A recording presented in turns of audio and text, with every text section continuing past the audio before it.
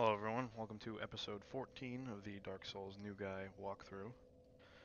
Today we are going to be tackling the Consumed King's Garden and the Untended Graves. The Untended Graves being the later area past the Consumed King's Garden. They're both pretty small, so we're going to cover them both in this episode. It's only like 37 minutes long. So, not the longest episode, but that's alright. There's a lot to cover still. So, the Consumed King's Garden, to get there, you need to have killed the dancer already. And if you haven't killed the dancer already, you're about at the level where you probably could tackle it. I would recommend killing the dancer before taking on all the other Lords of Cinder, because after you kill all the Lords of Cinder, it teleports you to the dancer boss fight room, and if you're not careful, you'll basically fight two bosses in a row, and you might not have any Estus, so that probably won't end very well. So typically I like to take out the dancer before that. That way I'm not, caught in an awkward position. You can totally avoid fighting the dancer when you get teleported there, but you have to be careful where you walk. Like, you can just bone right out. So basically you just want to go to the dancer bonfire and climb the ladder. You're going to go straight to the left, and once you go through that archway, you can summon and be invaded, so just be aware of that. And you're going to deal with cathedral knights and pus of men, mostly. Some thralls and a couple of clerics, but that's more or less all you're going to fight in this area. So if you have anything with a guard break weapon art, you're going to be good to go against these guys. It's super easy, because all they do is hang out behind their tower shield. And they swing great maces, but they hit pretty hard, so you still gotta give them their space sometimes. So when you go down this elevator, you're gonna want to roll off before you get to the bottom. There's poison gas at the bottom, and if you go all the way down, you'll miss this Estus shard and this Titanite chunk that I'm about to get.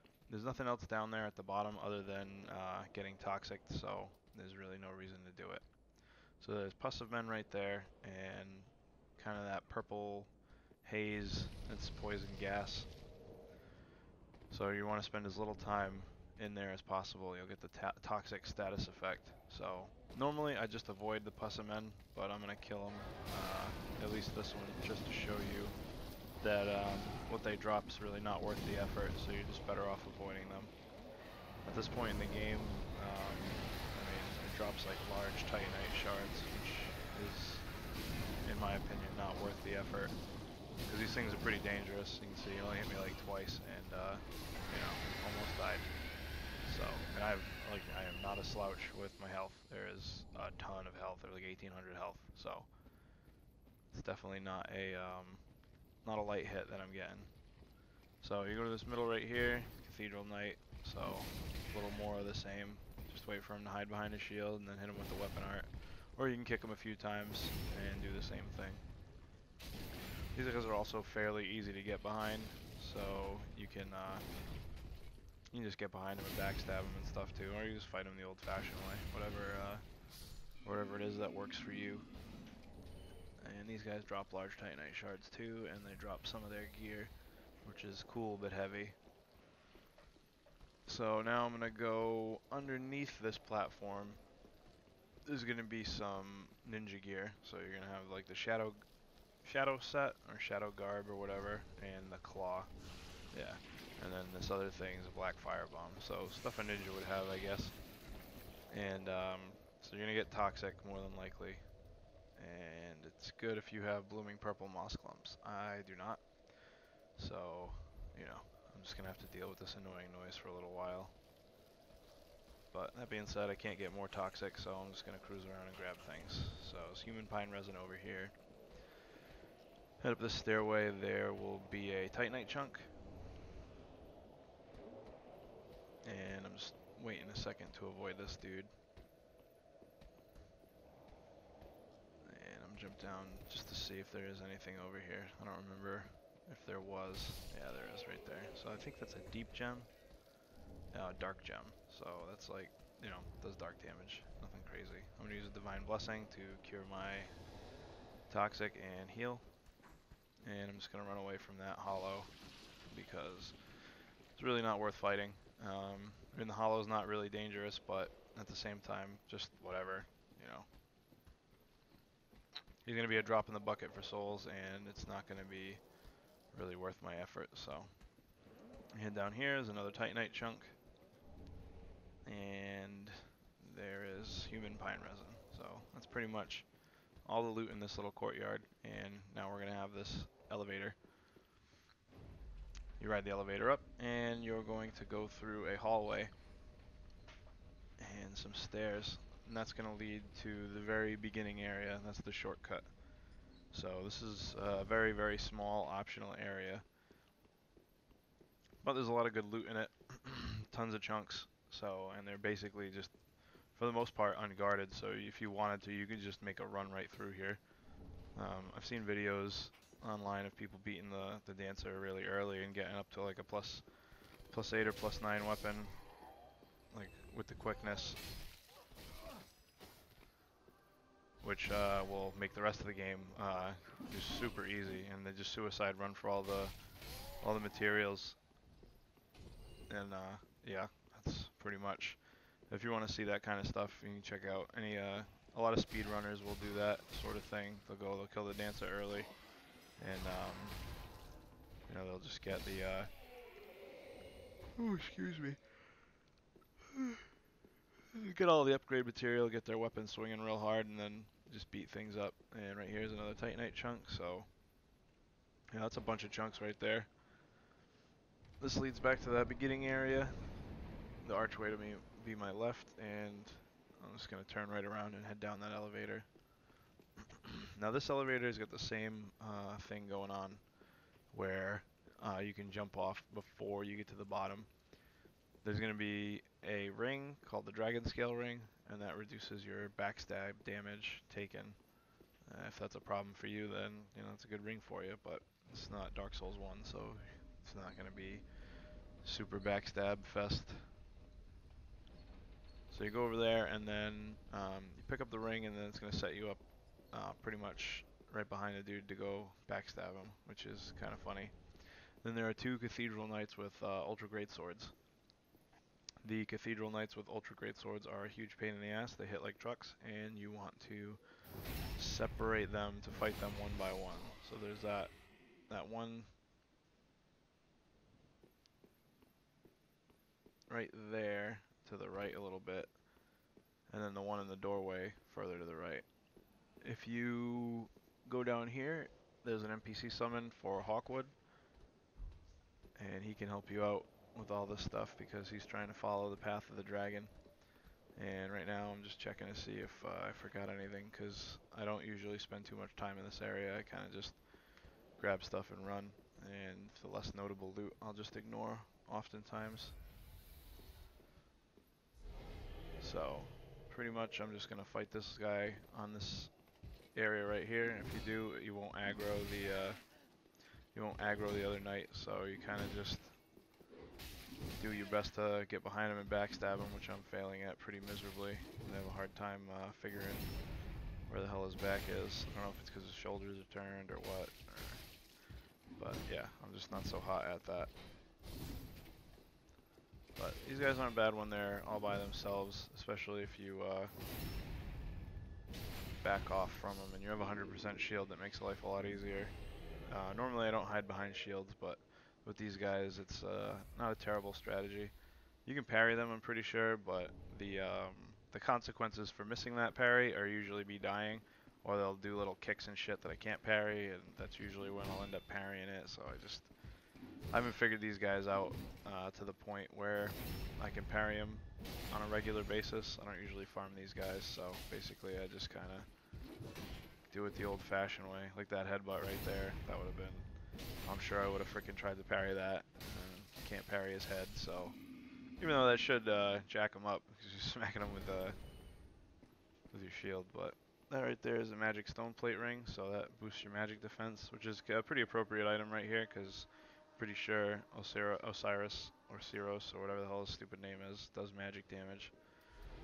He's susceptible to bleed, which is what a thing I'm gonna exploit. And being a dragon, he's weak to lightning, so that's also another viable buff strategy that you can use. So usually I try to just hit him as much as I can in the first phase because he's pretty calm. You ignorant slaves. I'll let him talk. Finally taken notice, have you? Of the power of my beloved Ocelot, child of dragons. Well, I will not give him up. For he is all that I have. So, dude thinks we're gonna try to take his invisible baby, which may or may not exist. You can hear it crying, so I guess it might. But yeah, he's a dragon, and in his first phase, he kind of walks around with his staff, and he whacks you with it, and then he'll cast certain spells and stuff. But he's not a whole lot. He's not super dangerous in this phase. Usually, I just try to crowd his leg area and clobber him. And the reason I'm being so aggressive is because I'm just trying to get bleed to proc as much as I can. So he does that little area effect. You just want to watch out for that. And then when you get to about half-life, he's gonna smash his baby and go crazy beast mode. So unlike normal every other beast fight in the game, getting right behind his leg is not the safest place because he can hit you with it. His tail, he does a little spin attack, and he does a lot of charging and stuff. So for me, it's a little difficult to find an area that's kind of safe to hang around in. And because he moves around so much, it's kind of it can be a bastard getting some damage down on this guy because he just moves around and like weird things do a ton of damage. Like that right there, he kind of like walked over me and did just a boatload of damage. But pretty much because I'm doing the bleed thing, I'm just being real aggressive and trying to hit him a bunch of times to get bleed to proc every time I go after him. If you hit him in the head like that, you can stun him, and it does more damage, but usually I don't bother, mostly because it's hard enough to hit like any part of him, let alone like a specific part of him. But that was him. He's not super difficult, but he can present some trouble. Periodically he'll kill me in his beast mode. He'll just do a bunch of spins and run me over, and it just won't work out well.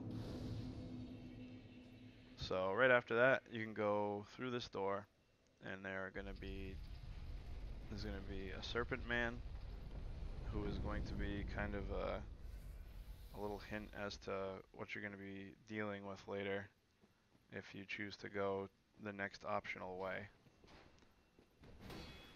This one is not that tough. He is the more aggressive 2-dagger kind, so like later on when you go to Archdragon Peak, right there's the Path of the Dragon. So to go to Archdragon Peak, you need that gesture. And that's part of the reason why I'm coming here before I go to the Profane Capital, is because that's the entrance. That chest over there that I just opened had Titanite scales in it, and this one's going to have another Titanite scale.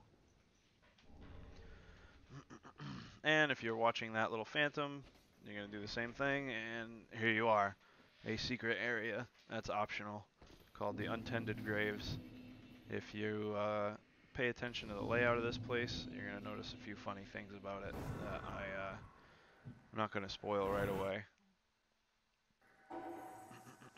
So I just went back to Firelink Shrine to sell these souls and level up real quick. What you can get from Osiris is the White Dragon Breath and the Moonlight Greatsword. The Moonlight Greatsword is it's not essential if you're making a sorcerer build, but it is probably one of your best options for a weapon. It does a ton of damage, and it doesn't suffer by being one-handed, so it's pretty good. And especially since they changed its weapon art, or they made its special abilities better, and they also increased the swing speed of one-handing it. So it's just a little slower than a straight sword, but it does a lot of damage. So pretty much I just, you know, spent all my souls, and now I'm looking for stuff to sell to level up. And I'm not going to use any of those weapons because they're pretty much junk. And I sell the Morian blade because I'm probably not going to use that because if I'm using the barbed straight sword, there's no reason to use the Morian blade, honestly, because I can't buff it. So it does have a good like red tear stone effect, but honestly, I don't plan on utilizing that, so it's kind of useless for me. So back to the untended graves, and we're gonna go grab the striving stone, pretty useless, and we're gonna head this way to the left. There are going to be Corvians and a storyteller. So you want to take these guys out before they all go beastie, because you know, as always, these guys. Oh, lock on screwed me. I gotta like relax with that right thumbstick sometimes. I play unlocked so much that sometimes I screw myself when I lock on. So with these guys, you want to take them out quick because any previous dealings with them will let you know that you really want to not let them swarm you when they get their wings out. So that ring was the ashen Estus ring. The ashen Estus ring works like the Estus ring, where it makes your Estus more powerful. Like it just heals more, but it works for your FP. I've never needed it ever one time. Have I thought using the ashen Estus was good? That was super failboat parry 2 times, 3 times. I decided it's not my day for parrying. So I'm pretty much just gonna dodge around him and use my shield. So these guys, there's 2 of these guys. So you want to draw them out one by one like I did, where I let him come to me. I'm gonna use this red moss clump, even though I said they're useless. I still have it. And that's just saving me a time tax right now, because normally I would just let that wear down. But right over here is a dog. The dog's hit pretty hard over here, and there's a Titanite chunk. So now I'm just going to find that other Grave Warden while he's kicking around, because I don't want to fight the Grave Warden and dogs. So this one, little harder to hit me. It's not feeling it for some reason, so that worked out alright. They drop large shards, sometimes they drop chunks. So right over here you want to kill these 2 dogs as they're laying down, and then you come around this way. Behind this one dog, you can kill it or have it come to you. And then those other 2 will just sit there and watch. And then you can come up to them and, you know, not have them pincer you like they did with their sweet double envelopment over there. But you can see how quickly it can go poorly with these stupid dogs. So kill them, and we're going to head this way. So over here there should be 2 big crystal beasts. So they're your bigger crystal lizards. And I'm not sure if you can bleed them, so I'm not sure why I did that. But if you kind of inch your way forward, one of them will notice you, and you can fight it.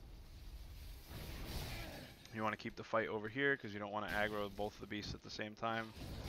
For the same reason you don't want to fight all the dogs at the same time, because you want the goodies, but you also don't want to die.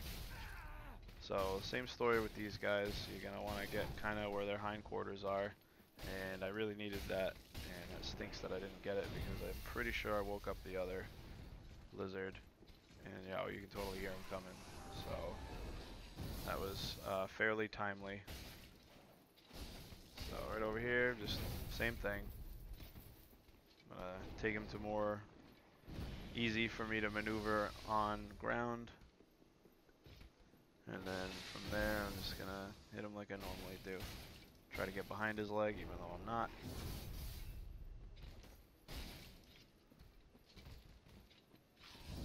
Just keep an eye for his attacks, and hopefully stun him. But it doesn't look like that's going to be the case today. Oh, we got it, but it didn't matter. So you get another 2 Titanite scales. So that's 4 Titanite scales right there. So since we've gone into the Consumed King's Garden, from the beginning of this video, there are 7 Titanite scales that we got, which is pretty good. That's almost a That's almost an upgrade right there, like a high level upgrade. So from like 3 to 4, I'm pretty sure. You need 8. You might need 10, I don't know. It's kind of an ignorant amount from 3 to 4. But after that, you only need a slab, and you'll have a maximum upgraded weapon. So coming around here, there's an NPC that may or may not show up. It's an invasion. There you go. Crystal, whatever the hell her name is. I think she's like she's got the crystal rapier, crystal sage's rapier, which is kind of like the only person ever to use it. And it's actually doing a pretty good amount of damage. So I call shenanigans on all that. But pretty much I'm just going to try to get her to roll off the cliff because it's funny. Alright. So, that did chip a pretty good amount of damage through there. So she doesn't really give you anything other than more Estus to use. There's no items that you get from her, so, you know, just basically kill her however you want and don't worry about item drops, even though invasions, like, they go straight to your inventory anyway, so it's not even a big deal. So you get more of these guys. These guys are a little harder and craftier than the ones that you fight earlier on in the game. And I don't know if you recognize this area yet, but if you don't, you will soon. Because this is looking pretty familiar to episode 1, except it's a little darker. So right over here is, there's usually people to summon, and there's an NPC summon right there. It's the Sword Master. He has the Chaos Blade, so he's a little cooler than he once was, or the Blade of Chaos. I don't remember the nomenclature of it. So you go in here and you're gonna fight Champeen Gundyr, who is the boss that I have the hardest time with for some freaking reason. This boss just whoops my ass. So we're gonna try. I just can't get it. I can't get the parry timing down. I just can't figure him out. He just beats my ass constantly. So you're gonna witness that. A lot of bad play in here. Some people got this guy figured out. I am not. I'm not that person that has him figured out. So he's pretty hyper aggressive and he's got a lot of range. You can parry him, but you got to be real careful about when you try to parry. As you can see, I'm 1 for like 10 in attempts, and honestly, I'm only doing like 500 damage with that. So you know that's like almost 3 hits. So it's good, but it's not like game-breakingly good. Mostly it just gives me time to breathe. So there we go. Starting to get it a little better. And now he's in super hyper mode. I cannot for the life of me dodge this fucking lunge charge attack. I can't figure out how to parry it. I don't know. It's just whenever he does it, I'm just basically prepared to take it in the face. He has super long range, tons of reach with that halberd. So unlike the first fight where you fight him, you want to be real aggressive about outspacing him, and he can move, man. You can see like just how much he moves. So I took that in the face, and now, yep, that's pretty much going to be the end of it for me. Surprised he didn't hit me there. Actually, that's right about that dangerous area where you're going to think you're out of range and it'll just get you. And there we go. Like I said, gets me every time with that. If he doesn't hit me with the charge, he hits me with the spin. So we're just gonna speed this run back up so you don't have to, you know, suffer through it. Because there's really no new information here, and I'm just gonna run straight to it. And as you can see, you can fairly easily, I think I only took 1 hit there, make your way back without taking any damage. Except when you go in here now, he's awake.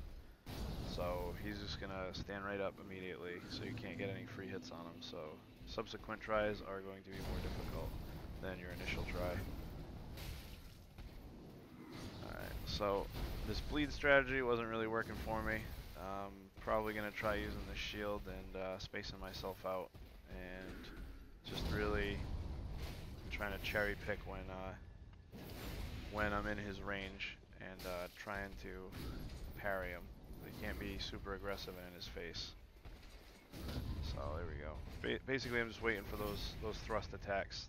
Basically, like the first one, when he's doing the thrust attacks that I like to parry in the first fight. Because I can't seem to figure out the timing on the sweep attacks. That would have been a good parry if he would have hit me.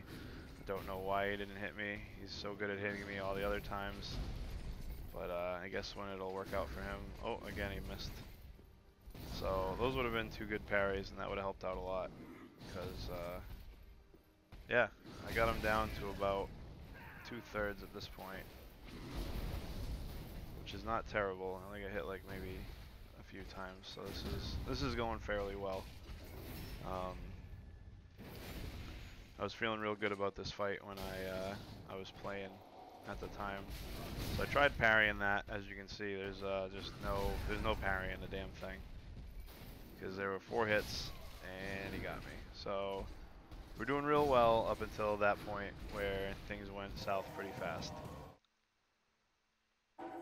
So with this guy, for me, you just got to be on point with those parries, because the parries are going to be like the saving grace. They just ruin his rhythm, and they just give you time to think, slow the fight down. So I just killed that Grave Warden because I got sick of it following me, and I decided that I was going to summon the Swordmaster, because, you know, there's no reason to just keep struggling my way through this. If you're watching this walkthrough and you know, you have the opportunity to fight this boss alone and solo it, that's sweet, but at the same time, if there's somebody available with a big fuck-off sword, definitely summon them, because this boss is much easier when he's not focusing all of his attention on you. So right now, he's going to focus all his attention on me, because I was the first thing it saw, and that person is just going to try to get him with the Black Knight sword. So it was pretty good damage, that sword. So usually when I fight this guy, I like to use a big heavy weapon, because, you know, I don't seem to be able to get a lot of opportunities to hit him. But as you can see, you know, a couple good hits, definitely adding up. We already got him down to the second phase, and I think I'll have used like 1 Estus. Yeah, maybe 2, because I'll get sloppy. But if he's not trying to actively hit you, you can kind of just, you know, just hit him from behind. And he just like freaking hi-ya chopped me down. And that's Gundyr. He is a filthy, rotten beating by yourself. But if you have this cool guy over here with his symbol of avarice helping you out, or even the Swordmaster. The Swordmaster is not really worth his salt for damage, but he's definitely helpful when it comes to having Gundyr attack somebody else. And sometimes that's really all you need, is just a little bit of time to get the pressure off of you. So, you know, it's not the way I wanted to beat him. I wanted to beat him, you know, solo, but at the same time, you know, summons are in the game for a reason. So, you know, if you're struggling with this guy, get a summon, and you'll see how much easier it is. If you want the challenge, totally try it, you know, solo, but at the same time, summons are in the game. So you can get invaded before you get there. You can summon while you're hanging out. So this area right here is full of Black Knights. There's 2 types, the axe and greatsword kind. The axe kind make me happy because I have a much easier time parrying them. For some reason it just makes sense in my brain, the way it all works. Maybe it's because there's this giant axe saying, hey, I'm over here, time to start the parry animation. So right over there to the left, there's another one. I'm just going to avoid him for now. And I'm going to go over here and grab this Hornet ring, because it is a really good item for the way that I play. I like using parries, and the Hornet ring increases your critical damage, like a really significant amount. notice I'm doing like 451 to these guys with my normal parries right now, and it's going to be much, much better once I put that ring on. And drop anything for me. This is a good place to farm for Black Knight items because, you know, there's just so many of them in one spot and they're right next to a bonfire. So, you know, if you're farming for Black Knight armor, weapons, what have you, this is the place to do it. So, now I'm going to run over here, and we're going to get all the goodies inside the darkened Firelink Shrine. So this is why we went here. This coiled sword fragment. It's basically a reusable homeward bone, but I'm not going to use it that way because homeward bones are cheap, 500 souls, and nobody has a limit on the amount that you have. So you can really just buy a ton of them and not worry about it. So right over here you can buy the wolf armor set, wolf knight armor. It's your Artorias set. And the priest ring. The priest ring increases your faith. This is the only place to buy the priest ring in the game, so that's pretty much where you gotta get it. Head over here to where Andre would be, and you're gonna have the blacksmith hammer, which is a club weapon. Then you head over here where Arena would be, and there is an illusory wall that I found by accident one day. I was very excited. And you get the eyes of the firekeeper, which are important if you want a certain type of ending. Oh, excuse me. Yeah, so if you want one of the endings, you need the eyes of the firekeeper. And then there's no other items in this area. So you can go and explore and check shit out, try to do the little jump to get up into the snuggly nest and all that. But there's nothing there, so it's really just a waste of time. So I'll save you that time by telling you that it's not worth it. Right here is a Black Knight, and up here where you fought the Sword Master is going to be the Chaos Blade, which is a pretty good get. And we're gonna fight this dude. So right now, 528, pretty good difference there. You see the difference in damage much more pronounced in you know, when you're fighting player characters. It does a ton more damage, and it's got the old Demon Souls like vicious animations, which are cool. So you can tell immediately if somebody's getting you and they're using a Hornet ring, because the animations are going to be different. And that's neat, so I like that. I like little details like that. This game does so well with all its little details, for the most part, and then it totally misses some other ones. Like, I had a friend tell me that Andre of Astoro's mouth moves when he talks, but like weird. It's not lip sync, but he's the only character I've noticed that the mouth moves at all.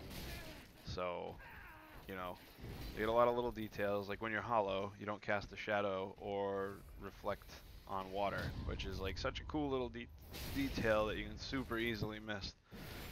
And you know they did that on purpose, because that's not an accident. Like, there's no reason why that would be accidental. And that's like a cool, awesome little detail.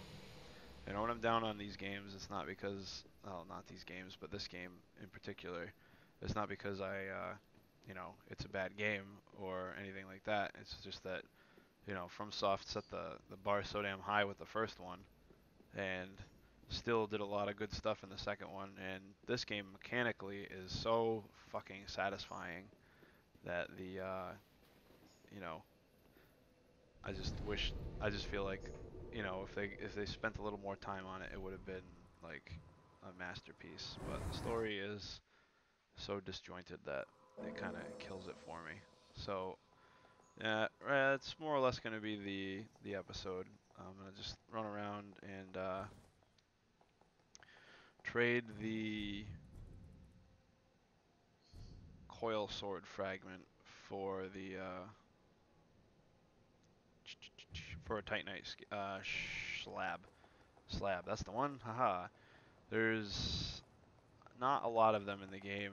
It's less than 10, I think. But there might be more with the DLCs now. It probably is more. So, right there, Titanite slab, very good. You need that to get some weapons up to. Yeah, I already got the chunk. So you need that to get normal weapons up to +10 and boss weapons and special weapons up to +5, which is their highest level. So that's it's good because you want your stuff to be the best it can be, and even 10 to 15 points of damage make a big difference in the long run. And a lot of times, once you get things up to +10, the scaling gets better too. So you're gonna get that boosted damage for the upgrade, and then the scaling boost. So again, the bigger the number next to your weapon, the better. So she sells all the boss armors and stuff once you kill them, and other NPCs that are notable. And right over here, you can get with the soul of Gundyr, the Gundyr's halberd, which is a really good strength weapon, and you can get the prisoner's chain, which is much better. They nerfed the amount of damage that you take. It's really good for low level PvP. You'll see a lot of people using it. They'll have friends twink it, or they'll just cheat engine it in. And it gives you 5 points to Vigor, Endurance, and Vitality. And that's a really big thing low level, because 5 points of Vigor low level are going to be worth more HP than high levels. So, and at that point, it'll outweigh the damage that you take extra. And yeah, that's pretty much that. So now I'm just leveling up and making sure I have enough to. I'm just gonna buy some stuff that I keep using, like the Carthus Rouge, the lightning stuff, and some dark damage, because dark damage is pretty good sometimes. Yeah, and maybe some dual charms, undead hunter charms rather. So yeah. Oh, sorry about that. Well, thanks for watching, and I hope you tune in again for the next episode of the Dark Souls New Guy walkthrough. Bye.